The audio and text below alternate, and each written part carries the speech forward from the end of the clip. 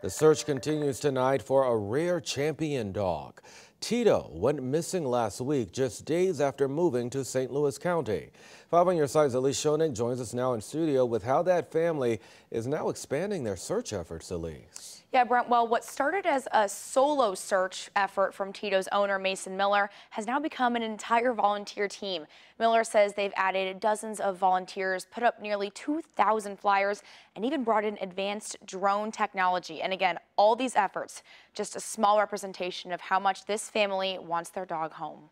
It's now day 8 of the search for Tito. He's been a blessing to motivate people and a great opportunity to allow different folks to jump in and meet each other and help and try to find Tito. But this time, owner Mason Miller's team is a little bigger.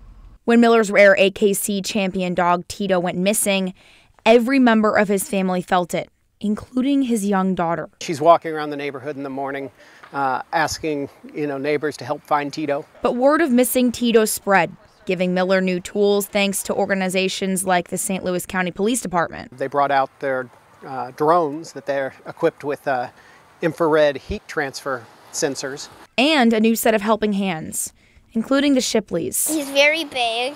He's very furry. At the time, he was wet.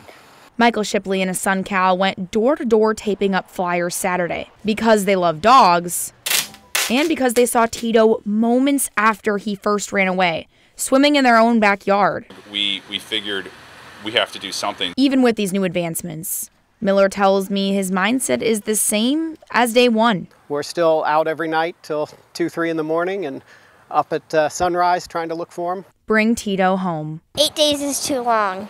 We have to get him back.